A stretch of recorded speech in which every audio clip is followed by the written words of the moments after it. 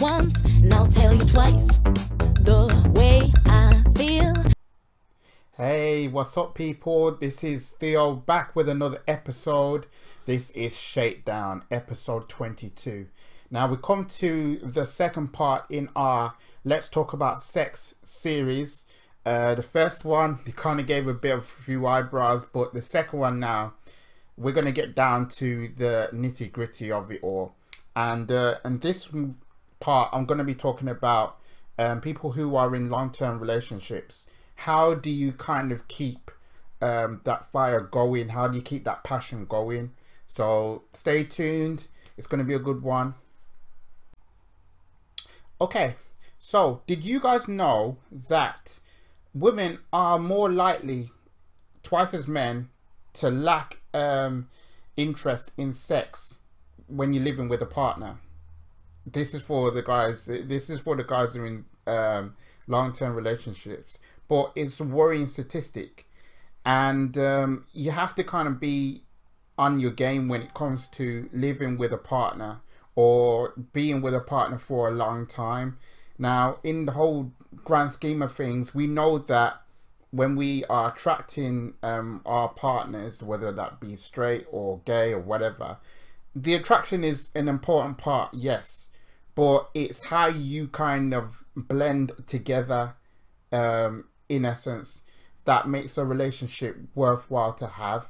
So what can you do to kind of rectify the problem if you had your significant half having lack of interest in it, just thinking, no, I don't want to do it anymore? Right, for the first thing you got to do is talk about the problem. Instead of letting it fester, just talk about the problem. You could actually be there and saying, I don't feel good, I don't do this or whatever. Honestly, it feels good to actually get your problems out there and just talk. It's no good actually coming up and saying, like, you know, not having to have nothing to say, which I'm trying to say. It's no good doing that. What you need to do is just speak about the problem, and hopefully you come up with a better idea about where you want to go in your relationship. You just got to try, in a way. Second thing that you need to do is explore other ways of intimacy. You can't just always always thinking about sex and everything, because that adds on too much pressure. What you got to do is just explore other forms of it, such as holding hands, you know, cuddling, you know, stroking each other when you're watching a TV show or a film. Just like all that sort of thing just comes to pass. Letting the person know that you feel connected to them in such a way. It's no good having to be far apart because of it. It's got to feel like there's something gonna go on here. There's something that they got to kind of look forward to. I like looking forward to just going home, being cuddled by my partner, you know, being loved by my partner and everything else. The third thing you need to do is just make your partner feel wanted and comfortable and respected and important.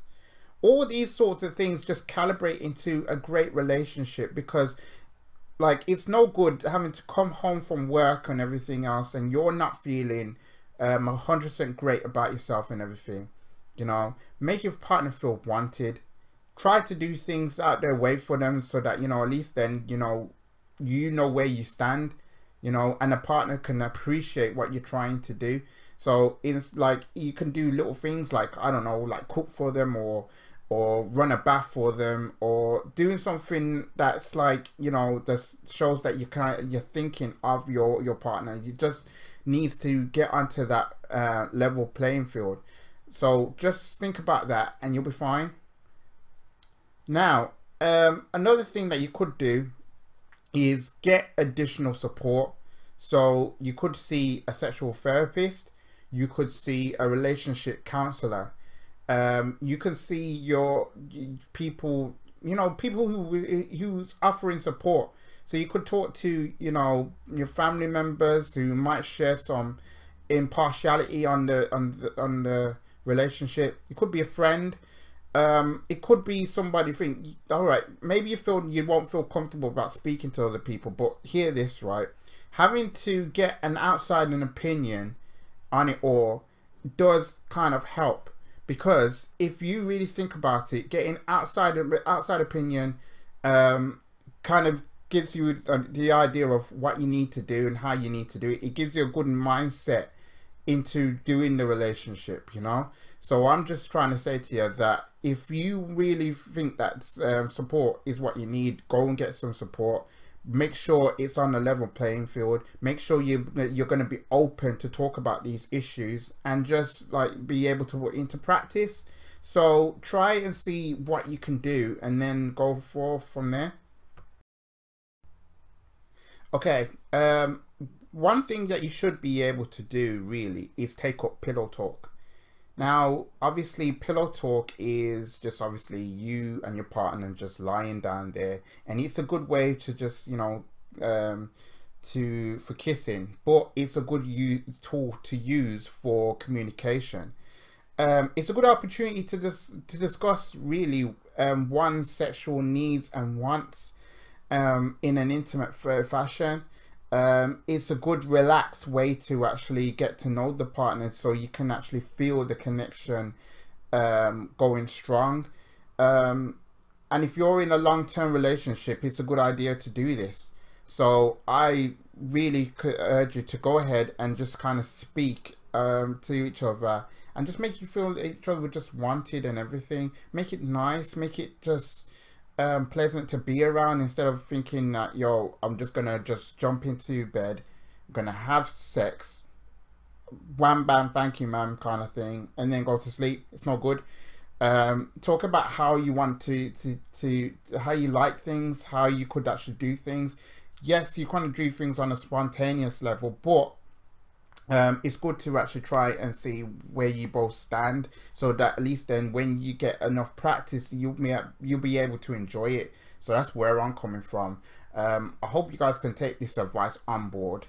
Right. The other thing that you could do is don't believe in locker room talk. We all know that we all like to boast and big ourselves up in our peers, and you know, we say, yeah, I'm good at doing this, or I'm good at doing that. You know, we know that we know that we all do it. But the thing is, though, we can't keep on having to exaggerate and everything else. And just don't compare yourself to anybody else. What's more important is what you do in the bedroom. So just try to just don't compare to everybody else. It's wrong to do that, so try not to do that. One thing also that you need to do is that you need to start thinking that your sex life is like a porn film. Don't compare yourself to it, because it's way different than it looks. And I'm not going to go into it, but I'm just literally saying that it's way different than you actually think. So don't try to think that you could be an absolute porn star.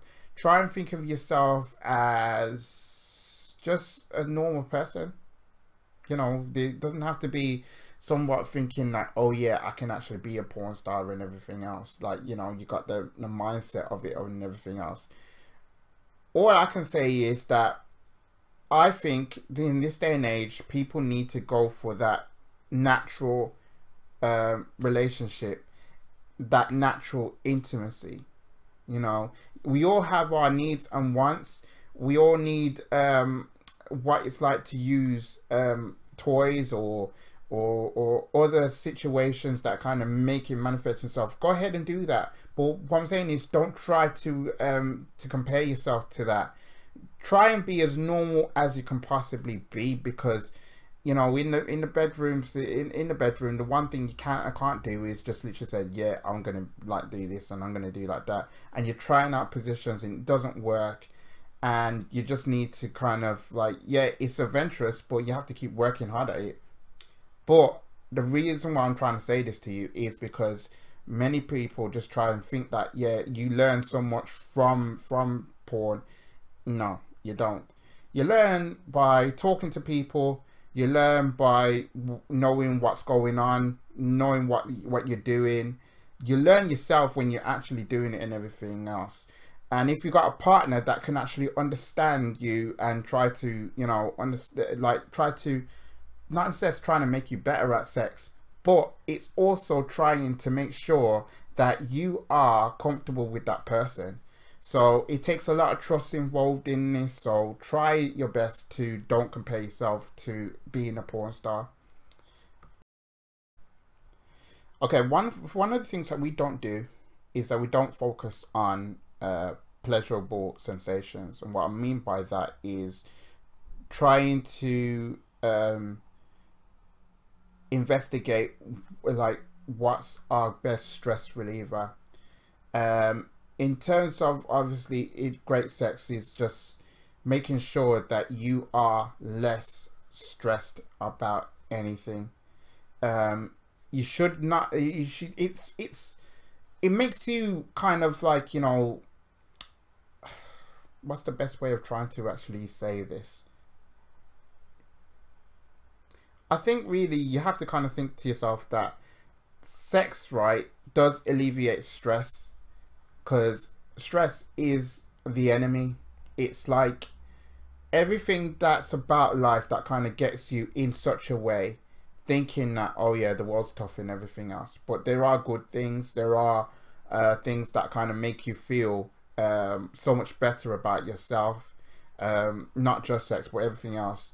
But you need to focus on the good parts. So one thing you need to do is like try not to worry so much about it. Try and say that try and say to yourself that if you make yourself anxious about things, it's just not going to work. Focused on all the good things. Focus on like kissing body parts, certain body parts. Try and do massages. Try and make somebody feel so much more comfortable. It's mad. Like I don't know, you gotta do certain things to kind of alleviate the stress, so that when your partner is around you, it's more of a comfortable thing instead of a stressful thing. You want to be so happy around that person that, you know, nobody can't tell you anything. Or when you go into work the next day, you know what, I feel good because, you know, that person's made me feel good. So try and focus on that. One of the things that really kind of irritates even me is about size. So, and people think that size matters. It doesn't matter. It more or less really what you should be doing is focusing on foreplay. Focus on just being intimate with the person. So if you got a person around you, like, you know, there's nothing wrong with cuddling, stroking, as I said, even kissing. All those sorts of things. It's a harmonious, lovely thing to do. So try your best to kind of do what you can to kind of make sure that it's not so much about being size. It's about how you are generally in the bedroom, or, you know, wherever you may be. So try and do that. One more thing. People don't do this as well, you know. People don't schedule sex, and you think that it's a bad thing. You're dead wrong. If you schedule it, you got something to look forward to. It's not gonna have, you don't have to be necessarily think, yeah, it's all gonna be a routine thing, but it's good to kind of schedule it so you know, right, you got something to work towards, something to look forward to. Otherwise you're just gonna go into a relationship and you're gonna do your own thing and everything, and you don't have time for it because of work, because of what you do in the house, cleaning, cooking, whatever. All that sort of thing just culminates into a fact that, you know, you get pressured into a low sense of security. So what you need to do is schedule it, find time, and just go ahead and just do it. You know, if you can develop sexual rituals. And you know what else would what would happen if you schedule sex? You can actually do it, and you can actually get better at it over time.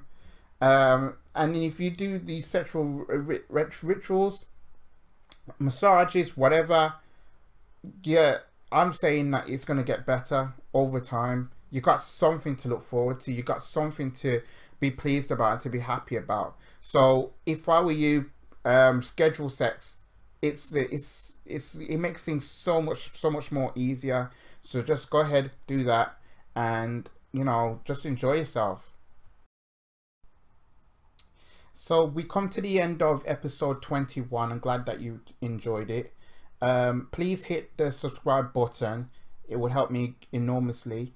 Over the next few weeks, it is Black History Month, and I'm going to be speaking a fair few things about my history as well as everybody else's.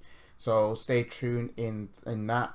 We're hearing everything from a men's perspective, so I'm going to be focusing on that during Black History Month. Yeah, so episode 23 is going to come out very soon. In the meantime though, I wish you the best of days, whatever you get up to, and I will catch you on the next one. Peace.